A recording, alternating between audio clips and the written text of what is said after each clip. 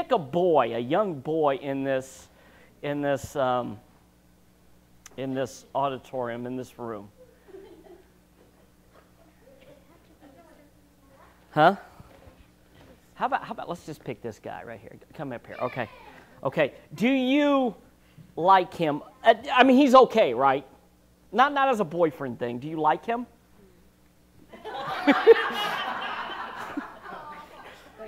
Is he, I mean, would you want to hurt him for no reason at all? Okay. You may not be the most compassionate person up here. Well. Do you care for his well-being? Okay, as a Christian, do you care for him? Are you the daughter of Sarah Bateson? Okay. Okay, here's the deal. You're going to have to learn the piano. Okay, go ahead and sit up there. Not you. Up there. Okay. You see this blue tarp? See, today is going to kind of be a children's sermon, but over the next couple weeks, this justifies me making some very messy sermons. And I didn't want to waste this time and space. So here's what's going to happen, okay? I'm going to give you at least one time through, and then they're going to be the judge. If you learn this fast, okay, then he walks away dry. But if you fail, I'm going to pour ice water down his back.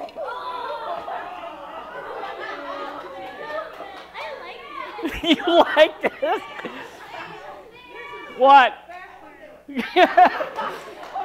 All right, Margie, you got about 30 seconds or so. Show her to play it. We need to. Is there a towel or a paper towel? Okay, you learn. I will run. I know where something is. Dun, dun, dun, dun, dun, dun, dun, dun, dun.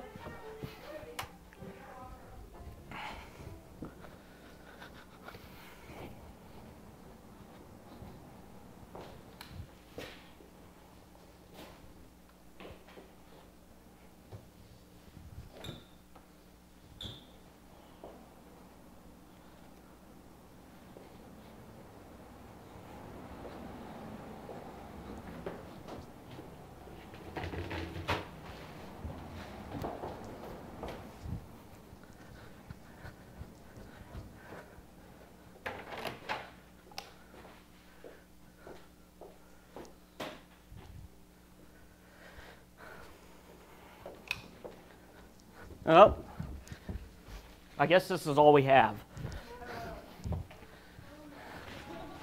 Okay, are you ready? Are you ready? Have you learned it? No, put this over your eyes. You don't want to see this coming.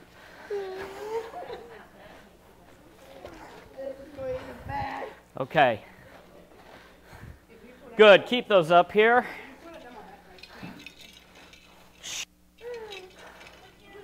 Okay.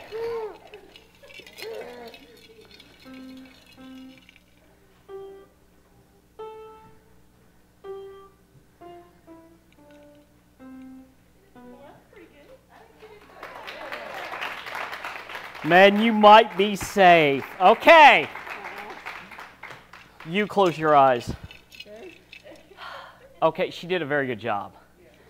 So, by a show of hands, how many of you think she did a good enough job not to punish this young man? Okay, raise your hand.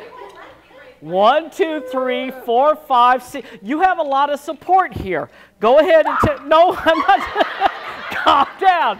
Close your eyes. Put that over your eyes. By a show of hands, how many of you think she did not do a good enough job?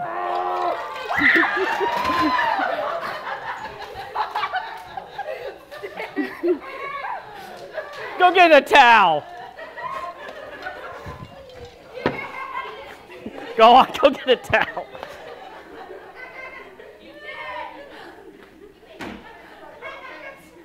That's why we have fun over there with the kids' church. All right, all right. Now, how many of you think that I did a bad job teaching her? Or how many think that that was a good, huh? You did. Have you ever played the piano before?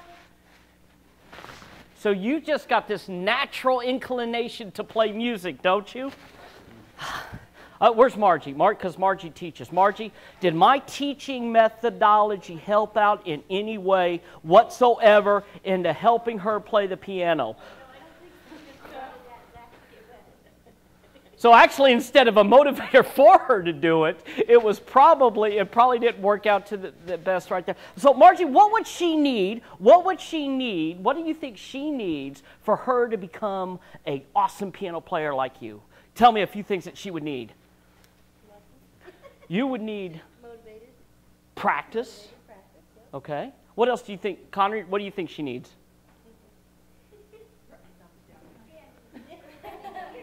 Okay. A desire to do it. Gabe? A good teacher, a desire, a practice, anything else? What? A piano? Anything else? Encouragement. Actually, she did. Very good job. Very good job. So, anything else? Here are the three things that I kind of put down that she would need. She would need, kids, there's a test. Ready? Ready? And if you fail the test, Zach's going to get more water poured on him. Or maybe I'll pick one of you at random. Yeah. You can tell who are our boys. Sit down, guys. You need a teacher. Sit down. Put your hands down. Isabella, pick Isabella. You need a teacher. You need to know the rules. And you need to practice. Those were the three I picked. Yes, sir. You need to have fingers. You fit in just right with the rest of these guys here. You know what? There's a lot of people with toes right there. So those three things. And you know what I thought? That preaches to life as well, doesn't it? If you really want to do well in life, you need three things, I think. You need a good teacher. You need to know the rules.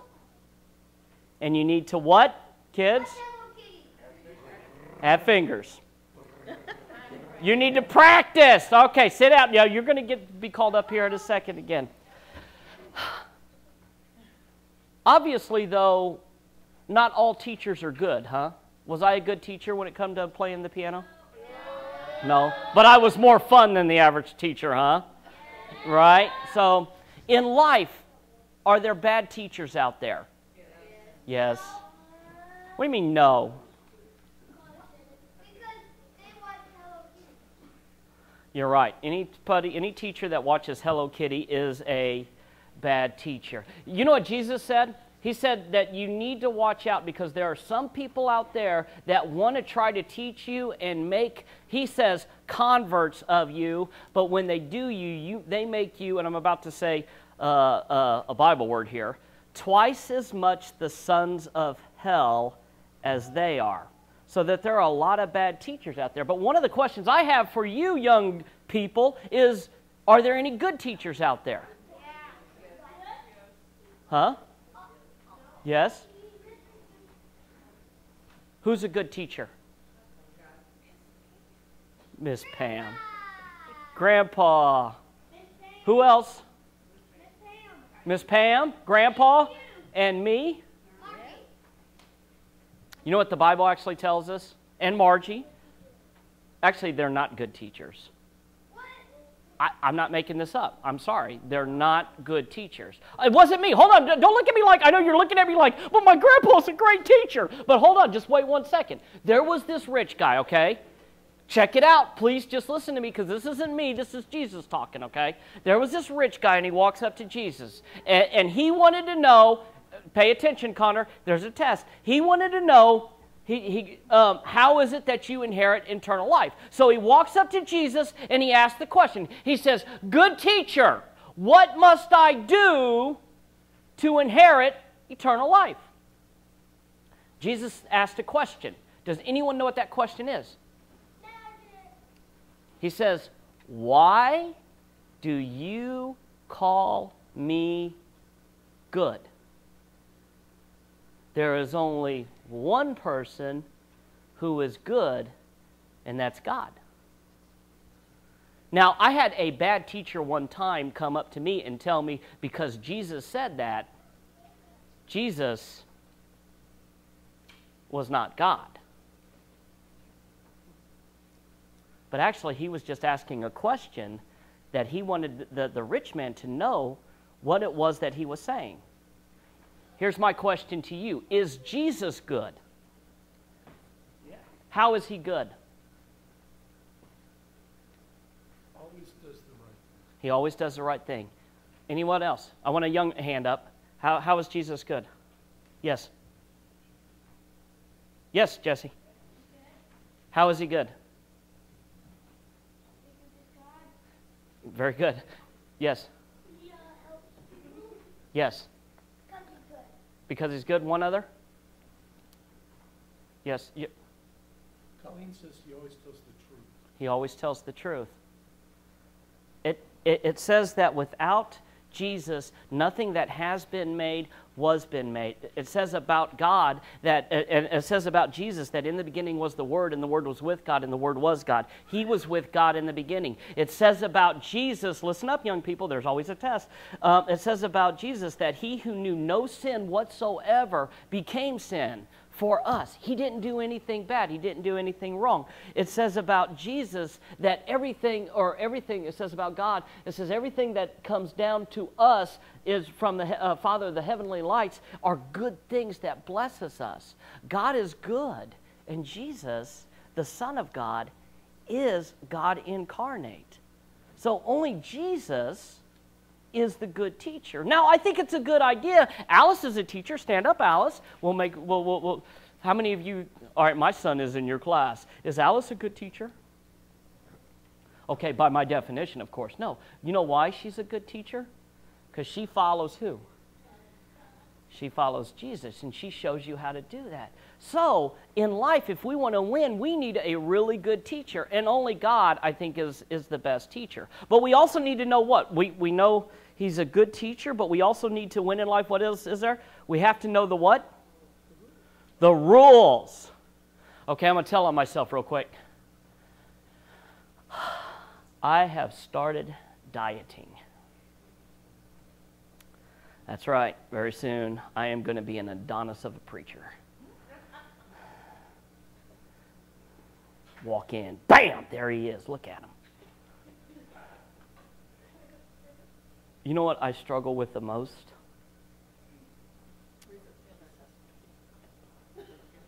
I do struggle with that, but not the most. There's the rule that you can't eat past a certain time.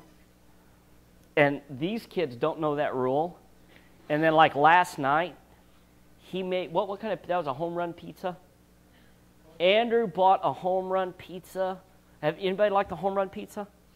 With the sausage on it, and the cheese was glistening, and somebody put a fan behind it, and they drew the air downstairs. And I'm sitting there, I'm arguing with John LaFont on the back and forth, like, no, you're wrong. He's like, no, you're wrong, and you don't know Latin. And it was all kinds of weird stuff. And then I smelled it, and then I got up, and I floated upstairs.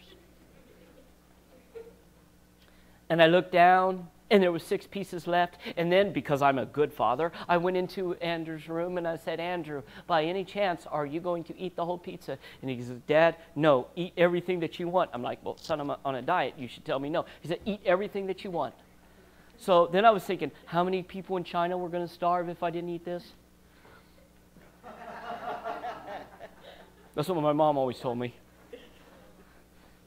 I'd have a bunch of food on my plate. She said, people in China starving. You eat the rest of that. So the rest of it, not only didn't like it, I felt guilty because I had eaten it. So I went back in there, and I knew the Bible verse I should have said. You know what the Bible verse I should have said was? Man does not live on bread alone, but on the very words of God. But I didn't say that. You know what I did? I just had one piece. And I walked down, and I sat there, and I ate my piece, and I felt guilty. And then as I was feeling guilty, I said, you know what? If I'm going to go ahead and blow it, I might as well blow it right. So I went up there, and I got a second piece. And I came back down. I only had the 2 extra pieces. But I'm doing okay. I'm doing okay. I find that is true in life, too. I do best in life. Listen to me, young people. Gabe, listen. I do best in life when I know the rules. For example, Connor today has already tempted me to beat him.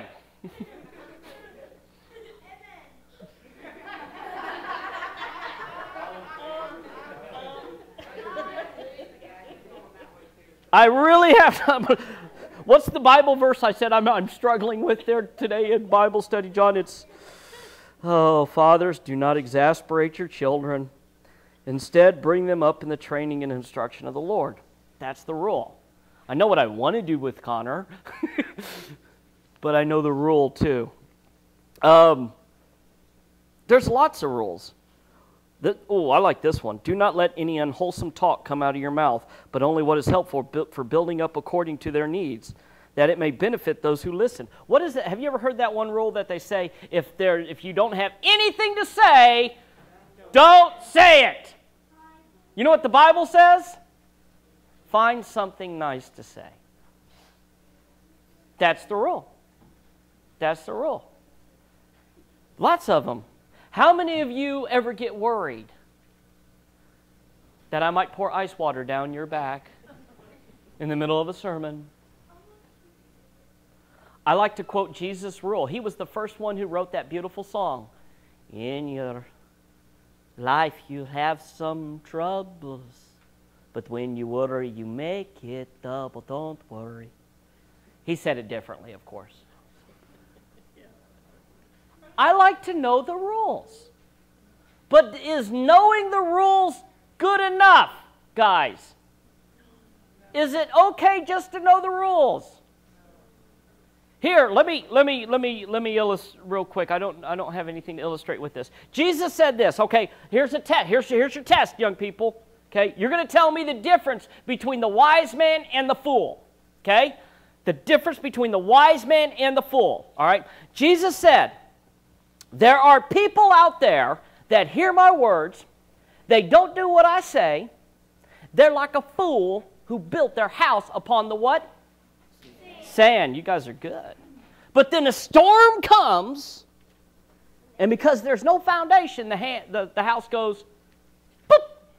Okay, but a wise man is like the man who built their house on a what? On a rock.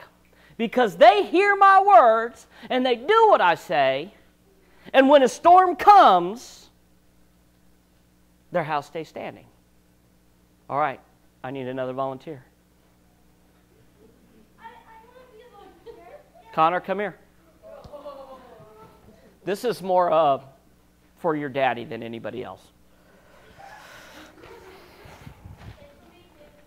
Sit down. Hold on. I know. I don't want you to get wet. Okay.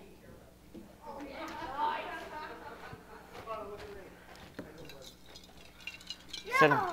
Sit down. Connor? Okay. In both cases, you're going to... No, you're going to pick somebody to answer the question, okay? All right? You're going to pick somebody to answer the question. What? There's going to be two questions, okay? They have to get them both right. Okay, the wise man and the fool. Ready? Yay. No, hold on. All right. Who do you want to answer the question? Yay. All right, Gabriel. Ooh, that's cold. Which one, the wise man or the fool, heard what Jesus said? Was it the wise man or the fool? Okay. Somebody else. Okay, which one heard what Jesus said? Was it the wise man or the fool? Oh, no, that answer's already been given. What's... The wise man.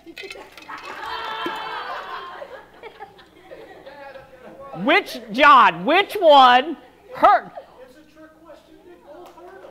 Oh, very good. Go get the trier.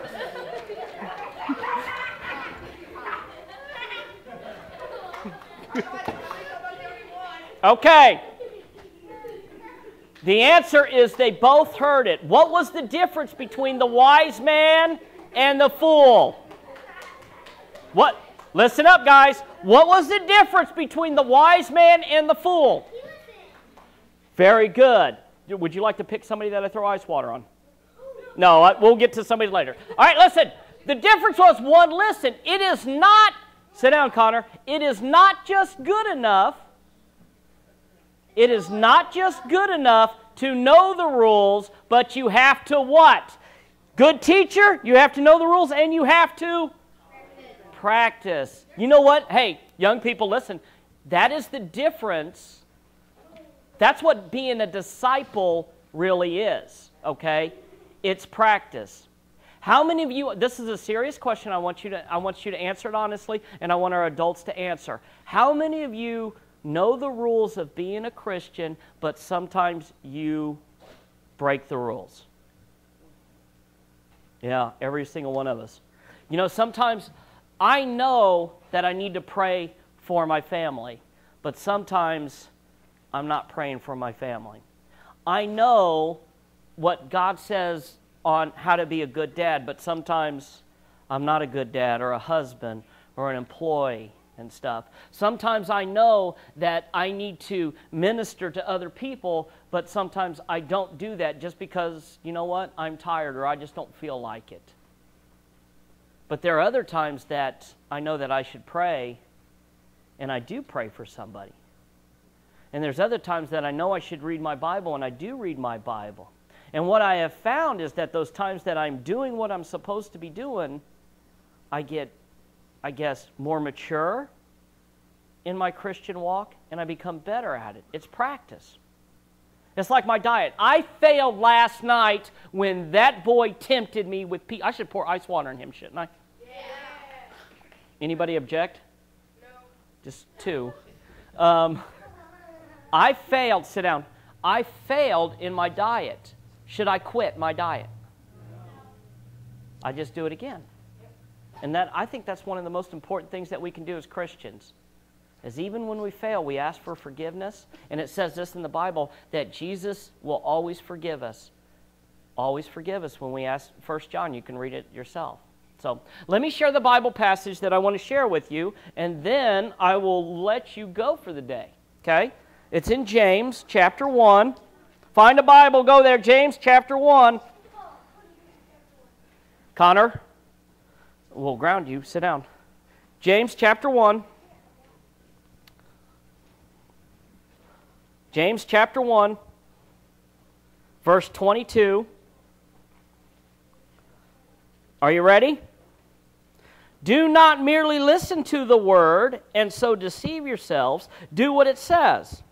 Anyone who listens to the word but does not do what it says is like a man who looks at his face in a mirror, and after looking at himself goes away and immediately forgets what he looks like.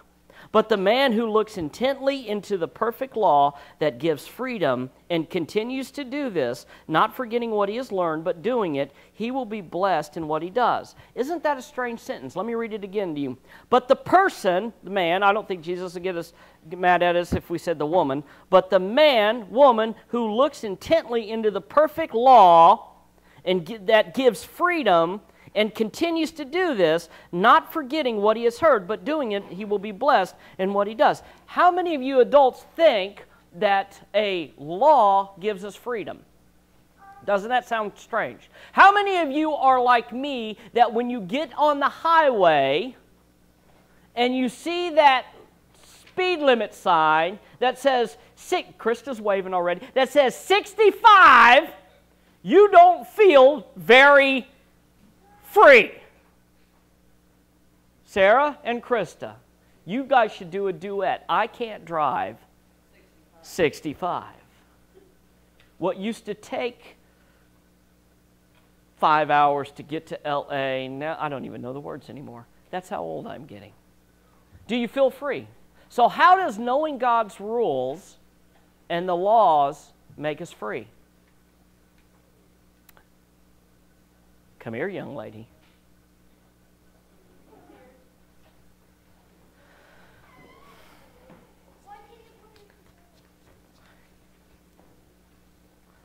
I needed an armrest. Listen, kids, listen. Are you ready? Can you play Bach's Fifth Symphony right now? So no, right? Can you play a huge song for us right now on the piano? No? So, but if I sent you to the piano and just said, go ahead and play for a few minutes, would you be able to bang away at the keys and make lots of noise? Yeah. So even though you're not, you could go and try it, but you wouldn't really be free to play it. You couldn't make beautiful music, right? But you could play chaos, right? Well, that's what it means right here, guys. You could live your life chaotically and do what you want, but you'll never make beautiful music in life. But if you get you a teacher like Jesus, who is good, and you learn what he says, and you practice over time, as you'll be able to play that piano beautifully, you'll be able to live your life beautifully. Amen.